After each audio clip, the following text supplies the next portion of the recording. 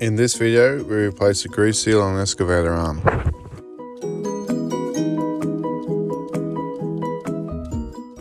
First thing we need to do is remove the old grease seal.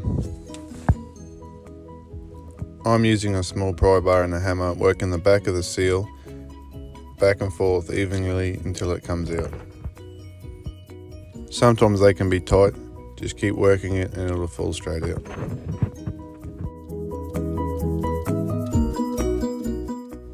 When the seal comes out, discard the old seal and we need to clean up the bore. Scrape off as much grease as you can and then finish off with brake cleaner and a rag.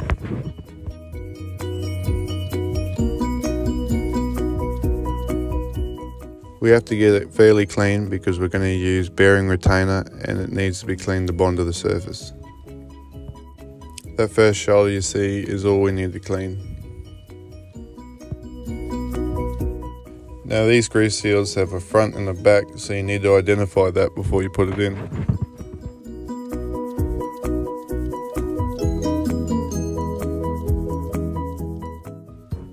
We're looking at the top part of the seal there that's going to face out, and that's the back side. We're using Loctite 620 retaining compound. Apply a thin bead around the outside of the grease seal.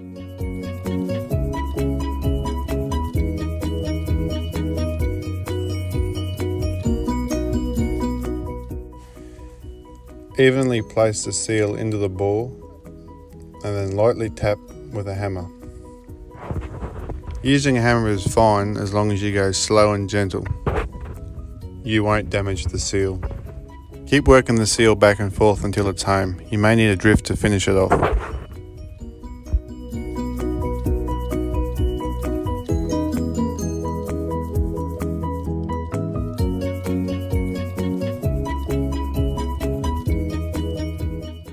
You know the job's complete when the seal sits evenly against the shoulder.